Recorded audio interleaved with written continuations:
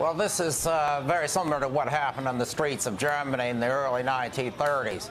This is the face of fascism in the United States, and it is directly the responsibility of this administration in the White House. I've been a Republican for 30 years, but we are the party of Abraham Lincoln and George W. Bush, Ronald Reagan. We are not the party of fascism in America, and we are going to have to reject this. We need to demand today that President Trump fire Sebastian Gorka, Steve Bannon, all the other alt-right neo-fascists in his White House. This is Breitbart News, what you are watching on the streets of Charlottesville.